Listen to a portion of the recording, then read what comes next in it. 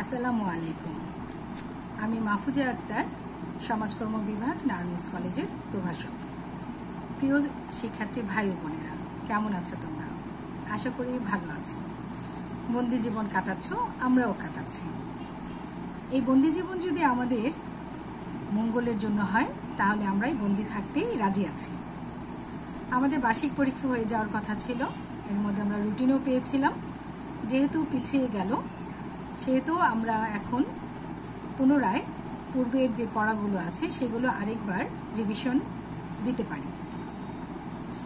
প্রথম বর্ষের বার্ষিক পরীক্ষার জন্য আমাদের ছিল প্রথম পত্রের চতুর্থ, পঞ্চম ও ষষ্ঠ অধ্যায়, আর দ্বিতীয় পত্রের চতুর্থ, পঞ্চম ও ষষ্ঠ অধ্যায়। আমি সহ আমাদের আরও 3 জন, মোট 4 জন শিক্ষক মিলে আমরা ক্লাসরুমে এই 6টি অধ্যায় খুব ভালোভাবে সম্পূর্ণ করে দিয়ে এসেছিলাম। এখন আমি তোমাদেরকে একটি গুরুত্বপূর্ণ বিষয় নিয়ে আমি আজকের যে বিষয়টা নিয়ে আমি আলাপ করতে চাচ্ছি, সেটা হচ্ছে তোমাদের খাতায় সৃজনশীল প্রশ্নের উত্তর লেখার বা উপস্থাপনের যে ভুল বা ত্রুটি আছে সেই বিষয়টি। আমি অর্ধবার্ষিক পরীক্ষার খাতা মূল্যায়ন করে তোমাদের যে দুর্বল দিকগুলো আমি খুঁজে পেয়েছি, তা হচ্ছে সৃজনশীল প্রশ্ন কিভাবে উপস্থাপন করতে হয় সে বিষয়টা তোমাদের ধারণা খুবই কম। সৃজনশীল বিষয়টি লেখার আগে বা খাতায় উপস্থাপন করার আগে আমি ক্লাসরুমে তোমাদেরকে যে বিষয়টা খুব গুরুত্বের সাথে সবসময় বলতাম, সেটা হচ্ছে যে আমরা ক্লাসে কি করি। আমরা শিক্ষকরা তোমাদেরকে ক্লাসে তোমাদের যে বিষয়ভিত্তিক বই আছে তা প্রিপারেশন নিয়ে তোমাদের সামনে ক্লাসগুলোকে উপস্থাপন করি, অর্থাৎ বইগুলো আমরা পড়ি যাতে নির্ভুলভাবে তোমাদেরকে বিষয়বস্তুগুলো বোঝাতে পারি। কিন্তু বইগুলো আসলে পড়ার কথা কাদের? তোমাদের। কিন্তু বেশিরভাগই তোমরা বইগুলো থেকে দূরে থাকো, যার ফলাফল হিসেবে তোমরা যখন পরীক্ষার খাতাতে লিখো, তখন আমরা খুব ইজিলি বুঝতে পারি যে তোমরা বই থেকে কতটা দূরে থাকো। তোমরা প্রত্যেকটা বিষয়ে, আমি শুধু সমাজকর্ম বিষয়ে বলবো না, প্রত্যেকটা সাবজেক্টের বইগুলো যদি তোমরা পুঙ্খানুপুঙ্খভাবে এবং শুরু থেকে শেষ পর্যন্ত খুব মনোযোগ সহকারে পড়ে এবং পড়ার সাথে সাথে যে বিষয়গুলো তোমাদের বুঝতে অসুবিধা হচ্ছে সেইগুলো যদি তোমরা আন্ডারলাইন করে রাখো, বা যে বিষয়গুলো আছে ভিতরে তা যদি তোমরা খাতায় সুন্দর করে উঠিয়ে রাখো, তাহলে পরবর্তীতে যখন তোমরা আবার পড়তে যাও বা পড়তে বসো, তখন এই বিষয়টা পড়তে তোমাদের খুব সহজ হয়ে যাওয়ার কথা। এই কাজটা আমরা সহজেই করি না। ক্লাসে প্রায় সময় আমরা সবাই বলে থাকি যে তোমরা বইয়ের সাথে সাথে একটা খাতা নেবে। এই খাতাটা আমাদের কেন প্রয়োজন? আমরা মনে করি আমাদের সবই মুখস্থ থাকে, সবই মাথায় থাকে, ম্যাডাম বলে যান সব কিছুই মুখস্থ থাকবে। আসলে সব কিছু মুখস্থ থাকে না, কারণ আমরা পরবর্তীতে ক্লাস করার পরে বিকেলে বা রাতে গিয়ে আমরা বইটাকে নিয়ে বসি না, বা ক্লাসে আজকে কি হয়েছিল সেটা নিয়ে আমরা খুব একটা চেষ্টাও করি না যে বিষয়টা মিলানোর জন্য, যে যা পড়েছি তা আজকে আরেকবার পড়ে দেখি, তাহলে আমার এটা খুব সহজে আয়ত্তে চলে আসবে। আমরা পড়ি কখন? যখন পরীক্ষা চলে আসে, তখন আমরা খুব উদ্ভ্রান্তের মতো সমস্ত বিষয় সাবজেক্টগুলো নিয়ে খুব আগ্রহের সাথে বই খাতা নিয়ে বসে পড়ি। তখন দেখা যায় যে আমার কিছুই গুছানো থাকে না, সময়ও থাকে অনেক কম। তখন খুব অল্প পরিসরে পড়ে খাতায় যখন আমরা পরীক্ষার হলে যাই, তখন প্রশ্ন যখন পাই, তখন মনে হয় এটা কোন জায়গা থেকে আসলো, এটা বইয়ের কোন অংশ থেকে আসলো, এটা কি বইয়ের বাইরে থেকে কিনা, এরকম একটা দ্বন্দ্বের ভিতরে পড়ে যায়। তার মূল কারণ হচ্ছে আমরা বই একেবারেই পড়ি না। আজকে আমি, যেহেতু সময় আছে তোমাদের, সেহেতু প্রথম পত্রের চতুর্থ অধ্যায় দিয়ে আজকে আমি চেষ্টা করব কিভাবে পড়লে বিষয়বস্তুর সাথে সাথে দীর্ঘক্ষণ বা দীর্ঘদিন মনে রাখা যায়, এই বিষয়টা তোমাদের এখন বুঝিয়ে দিবে। আমাদের প্রথম পত্রের চতুর্থ অধ্যায়ে কি আছে? প্রথম পত্রের চতুর্থ অধ্যায় আছে সমাজকর্ম ও সংশ্লিষ্ট প্রত্যয়সমূহ। সমাজকর্ম কি? প্রত্যয় কি? সমাজকর্ম হচ্ছে বৈজ্ঞানিক জ্ঞান, পেশাগত সেবাকর্ম, যা কি করে? ব্যক্তিকে তার ব্যক্তিগত ও স্বাধীনতা ও সন্তুষ্টি লাভে ব্যক্তিকে একক, দলীয় ও সমষ্টিগতভাবে সাহায্য করে। কিভাবে সাহায্য করে? এমনভাবে সাহায্য করে যাতে ব্যক্তি তার নিজের সমস্যা নিজেই সমাধান করতে পারে। তাহলে আমরা সমাজকর্মটা জেনে গেলাম। এখন আমরা জানব সমাজ কল্যাণ। সমাজ কল্যাণ হচ্ছে ঐতিহাসিক সেবাকর্ম, অর্থাৎ আমরা মানুষের কল্যাণে গৃহীত সেবামূলক প্রচেষ্টাই হচ্ছে সমাজ কল্যাণ। অতীতে সমাজ কল্যাণ ছিল দানশীলতার মাধ্যমে বা দান প্রথার মাধ্যমেই যে সেবাকর্মগুলো প্রচলিত ছিল সেগুলোকে আমরা সমাজ কল্যাণ বলে থাকি। তার সাথে সাথে এই অধ্যায়ে আরও আছে সমাজ কল্যাণের লক্ষ্য, উদ্দেশ্য, ঐতিহ্যগত সমাজ কল্যাণ, কোন কোন ঐতিহ্যগত কাজগুলো ভিতরে সমাজ কল্যাণ লুকানো আছে বা কোন কোন কাজগুলো আমাদের জীবনের সাথে জড়িত, অনেক অতীতকাল থেকেই এখনো আছে, কিন্তু এই কাজগুলোকে আমরা সমাজ কর্ম বা কল্যাণ বলে থাকি। সমাজ সেবা, সামাজিক নিরাপত্তা, সামাজিক পরিবর্তন, সামাজিক উন্নয়ন, সামাজিক নিয়ন্ত্রণ এবং সামাজিক আন্দোলন, এই অনেকগুলো বিষয় এই চতুর্থ অধ্যায়ের ভিতরে আছে। যখন আমরা অধ্যায়টা খুলে বসবো তখন তার পাশাপাশি আমরা একটা খাতা নেব। খাতার ভিতরে প্রথমে যা করব, আমাদের যে বিষয়বস্তুগুলো আছে এই বিষয়বস্তুর একটা একটা করে বিষয়বস্তুটা লিখব। যেমন সমাজ কল্যাণ লিখে আমি সমাজ কল্যাণ কাকে বলে সংজ্ঞাটা আমি বইয়ের ভিতর থেকে খুঁজে বের করব। তার পাশাপাশি আরও যখন আমি পৃষ্ঠাটা পড়তে থাকবো তখন অনেক ধরনের সংজ্ঞা আসবে, অনেক দার্শনিকের সংজ্ঞা আসবে। আমরা এর ভিতর থেকে সবচেয়ে গ্রহণযোগ্য সংজ্ঞা বা আমার যে সংজ্ঞাটা খুব দ্রুত মুখস্থ হচ্ছে বা আমি যে সংজ্ঞাটা খুব ভালোভাবে বুঝতে পেরেছি সেই সংজ্ঞাটাকে আমি খুব ভালোভাবে আন্ডারলাইন করব বা আমি সেই সংজ্ঞাটা লিখে রাখবো, যাতে করে অনেক সংজ্ঞার ভিতরে একটা সংজ্ঞা প্রয়োজনে যাতে আমি খাতার ভিতরে উপস্থাপন করে আসতে পারি। তার পাশাপাশি চলে আসো সমাজ কল্যাণের লক্ষ্য এবং উদ্দেশ্য। সমাজ কল্যাণের অনেকগুলো লক্ষ্য এবং উদ্দেশ্য আছে। এখন অনেকগুলো লক্ষ্য উদ্দেশ্য আমরা ছোট ছোট পয়েন্ট আকারে লক্ষ্য এবং উদ্দেশ্যর মূল লাইনটুকু লিখে রাখতে পারি বা পয়েন্ট আকারে ছোট ছোট করে তুলে রাখতে পারি, যাতে করে আমি পরবর্তীতে যখন রিভিশন দিতে যাব যাতে আমি চোখ বন্ধ করলেই বা খাতাটা খুললেই আমি বিষয়বস্তুটা খুব সহজে ধরে ফেলতে পারি।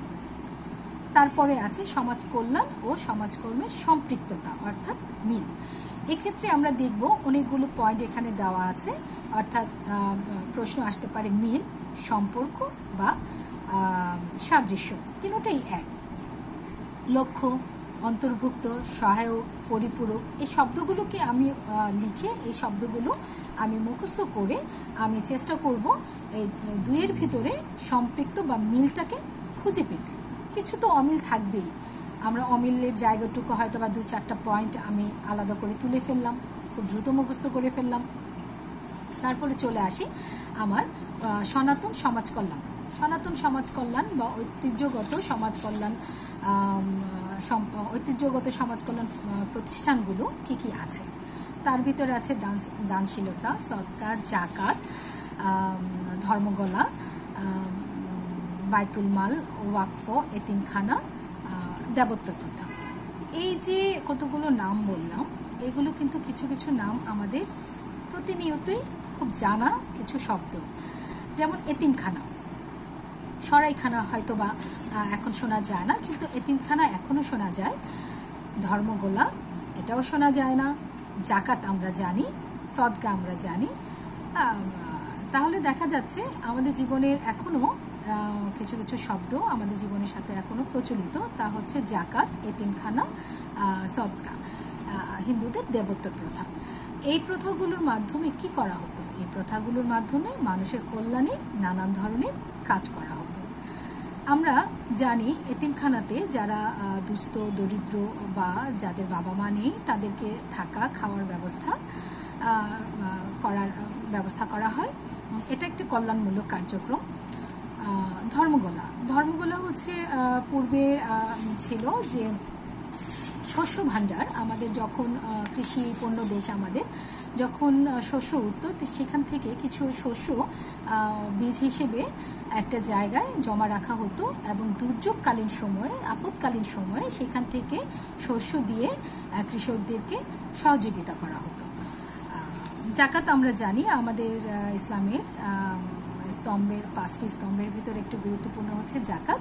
আমাদেরকে আমাদের যে অর্থ আছে সেখান থেকে একটি নিসাব পরিমাণ অর্থ আমাদেরকে দান করতে হয়। এই দান করার জন্য আমাদেরকে নির্ধারিত নিয়ম আছে, কতগুলো বিধান আছে, এগুলোকে মেনে আমরা দান করে থাকি। এগুলো কিন্তু গরিবদেরকে জন্যই করা হয়, অর্থাৎ আমাদের জাকাতের কিছু শর্ত মেনে আমরা জাকাতটা দিয়ে থাকি। আর সদকাতে কোনো শর্ত থাকছে না, এটা আল্লাহ সন্তুষ্টি লাভের জন্য এবং গরিবদেরকে কিছু অনেকটা দান প্রথাই বলা যায়, দান করার জন্য কিছু অর্থ দেওয়া এবং সে নিঃস্বার্থভাবে কিছু অর্থ দেওয়া এবং সেই অর্থটা অবশ্যই আল্লাহর নৈকট্য লাভের আশায় দেওয়া হয়ে থাকে। তাহলে দেখা যাচ্ছে সদকা এবং জাকাত দুটোর ভিতরেই দান থাকলেও একটাতে শর্ত আছে আরেকটাতে শর্ত নেই।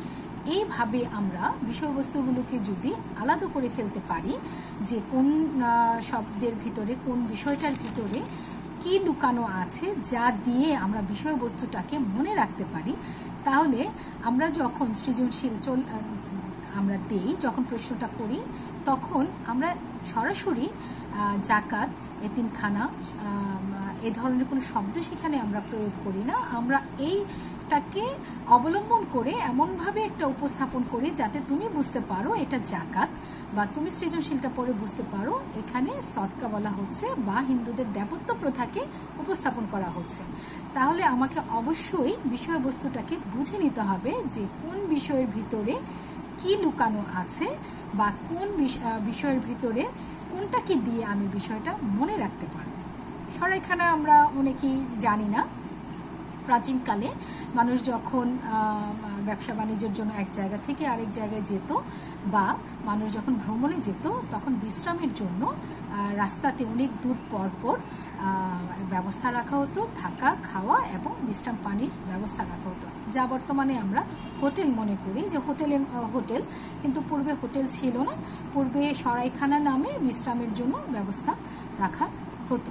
তাহলে দেখা যাচ্ছে যে আমি বুঝতে পারছি সরাইখানা কোনটা। আমি শুধু অল্প করে ভিতর থেকে বিষয়বস্তুটাকে আলাদা করে হাইলাইটস করে নিজের জন্য, নিজে খাতায় বোঝার জন্য উপস্থাপন করে রাখবো। দেবত্ব, হিন্দু ধর্মাবলম্বী মানুষজন তাদের ঈশ্বরের সন্তুষ্টি লাভের জন্য সম্পদের একটা বড় অংশ তারা ধর্মীয় কাজে ঈশ্বরের নৈকট্য লাভের জন্য দিয়ে থাকে। হিন্দুদের বিভিন্ন রকম কাজে ব্যবহার করা হয়ে থাকে। এই যে আমাদের বিষয়গুলোর ভিতরে আমরা বিষয়গুলোকে বোঝার চেষ্টা করলাম যে কোনটার ভিতরে কি আছে, এটাকে যখন আমি ইন্ডিকেট করে রাখবো, পরবর্তীতে আমার রিভিশন দিতে খুব সহজ হবে। সমাজসেবা কার্যক্রমের ভিতরে আছে সামাজিক নিরাপত্তা, সামাজিক পরিবর্তন, সামাজিক উন্নয়ন। সামাজিক নিরাপত্তা বলতে আমি কি বোঝাতে চাচ্ছি?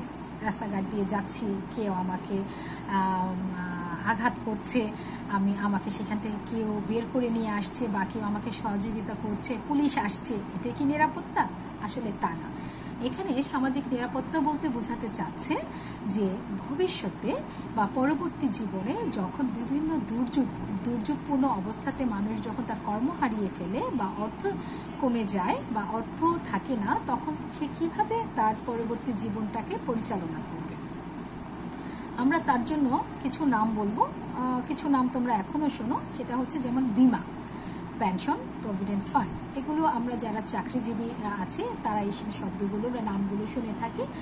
এগুলো হচ্ছে আমাদের ভবিষ্যৎ নিরাপত্তামূলক কর্মসূচি, অর্থাৎ আমাদের অর্থের একটা অংশ আমরা কোথাও জমা রাখবো। ব্যাংকে কিছু কার্যক্রম আছে, যেমন প্রভিডেন্ট ফান্ড, তোমার কি বলা যায়, বিমা, সামাজিক সাহায্য, বা আমরা অনেক অর্থ ব্যাংকে জমা রাখি, ফিক্সড করে রাখি, ফিক্সড ডিপোজিট, যাতে করে ভবিষ্যতে আমি এই অর্থটা ব্যবহার করে আমি আমার ভবিষ্যতে দুর্যোগকালীন সময়গুলোকে নিজের ন্যূনতম মূল্যমানবিক চাহিদাগুলো পূরণ করতে পারে। সামাজিক নিরাপত্তামূলক কর্মসূচি পূর্ব থেকেই আমাদের সমাজে প্রচলিত ছিল। সামাজিক বীমা, সামাজিক সাহায্য, সমাজসেবা কার্যক্রম, যেমন কর্মরত অবস্থায় কেউ যদি হাত পা বা পঙ্গু হয়ে যায় বা দুর্ঘটনা শিকার হয় বা বার্ধক্য যদি চলে আসে, তখন সে এই অর্থ দিয়ে তার পরবর্তী জীবন সময়ে সুন্দরভাবে নিজেকে পরিচালনা করতে পারে। সামাজিক পরিবর্তন কি? আমরা সমাজে পরিবর্তন সবাই চাই। কি ধরনের পরিবর্তন? বাঞ্ছিত পরিবর্তন, অর্থাৎ যে পরিবর্তনটা যুগ উপযোগী এবং বর্তমানে যা আমাদের প্রয়োজন, সেটাকে আমরা বাঞ্ছিত পরিবর্তন বলবো। সমাজ কল্যাণ বা সমাজকর্ম আমাদেরকে সেই বাঞ্ছিত পরিবর্তনের জন্য নানান রকমের পদক্ষেপ গ্রহণ করে থাকে। সামাজিক উন্নয়ন, সমাজের উন্নয়নমূলক কর্মসূচিগুলো হচ্ছে সামাজিক উন্নয়নের একটি ধাপ, অর্থাৎ সামাজিক উন্নয়ন সমাজের সমগ্রতার প্রতি ও অর্থনৈতিক, রাজনৈতিক, সামাজিক, সাংস্কৃতিক পরিবর্তন বা রূপের যে পরিবর্তনটা যে আসে সেটার দিকে বেশি জোর দিয়েছে। অর্থাৎ সামাজিক উন্নয়ন হচ্ছে সমাজের সর্বক্ষেত্রের পরিবর্তন, যে পরিবর্তনটা সমাজের যেমন বাঞ্ছনীয় এবং যা যুগ উপযোগী এবং আমাদের খুবই প্রয়োজন। তার পাশাপাশি এই অধ্যায়ে আছে সামাজিক আন্দোলন, সমাজ সংস্কার। আমি একজন নারী হিসেবে এখানে ক্লাস নিচ্ছি, অনলাইন বেসিক ক্লাস নিচ্ছি। আমি একজন শিক্ষক হিসেবে নারায়ণগঞ্জ কলেজে নিজেকে উপস্থাপন করতে পেরেছি। কিভাবে পেরেছি? সমাজ সংস্কার আন্দোলনের মাধ্যমে পেরেছি। আমাদের এই নারী শিক্ষার জন্য বেগম রোকেয়া সেই প্রথম থেকেই সেই সময়ে আমাদের জন্য, নারীদের জন্য আন্দোলন করেছিল বলে আজকে নারীরা শিক্ষার আলোতে আলোকিত হয়ে আজকে আমরা তোমাদেরকেও শিক্ষাদানের জন্য বিভিন্ন সেক্টরে কাজ করছি। তাহলে দেখা যাচ্ছে অতীতের সামাজিক আন্দোলন এবং সমাজ সংস্কারমূলক কর্মসূচিগুলো আমাদের সমাজটাকে সুন্দর করার জন্য অনেক বেশি সহযোগিতা করেছে। তার ভিতরে আমরা অল্প বেশি না 2-3টা বিষয় আছে। এই 2-3টা বিষয় চতুর্থ অধ্যায়ের ভিতরে আছে। সতীদাহ প্রথা উচ্ছেদ, তার সাথে আছে বিধবা বিবাহ আন্দোলন এবং সর্বশেষ আছে নারী শিক্ষা আন্দোলন। এই 3টা আন্দোলন মিলে আমাদের এই অধ্যায়টা শেষ হয়ে যাবে।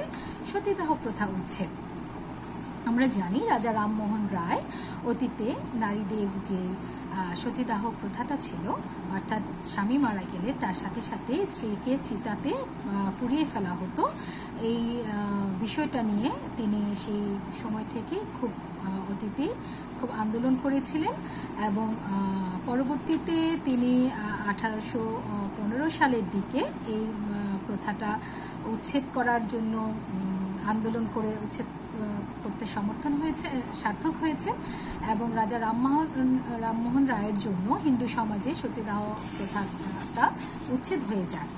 আর ঈশ্বরচন্দ্র বিদ্যাসাগর বিধবা বিবাহ প্রচলন করে সমাজে বিধবা নারীদেরকে সম্মান দিয়েছিলেন এবং তিনি তাদের অস্তিত্ব রক্ষার জন্য একটা অনেক বড় ভূমিকা পালন করেছিলেন। ঈশ্বরচন্দ্র বিদ্যাসাগর তার ছেলের সাথে একজন বিধবা নারীর বিবাহের মাধ্যমে এই প্রথাটা প্রচলন করে সমাজে একটি বড়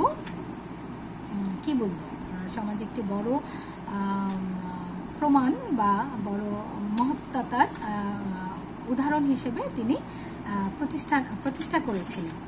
সর্বশেষে চলে আসি নারী শিক্ষা। শুরুতে একটু বলেছিলাম যে বেগম রোকেয়া নারী শিক্ষার জন্য অনেক আন্দোলন করেছেন। তার সাথে সাথে বিদ্যাসাগর, নবাব ফয়জুন্নেসা, বেগম রোকেয়া, ফজলুল হক, এই সকল গুণী ব্যক্তিরাও আমাদেরকে নারী শিক্ষার জন্য আমাদের অনেক সহযোগিতা করেছিলেন এবং বেগম রোকেয়া স্কুল প্রতিষ্ঠা এবং নানান রকম কর্মসূচির মাধ্যমে নারী শিক্ষা আন্দোলনে সহযোগিতা করেছিলেন।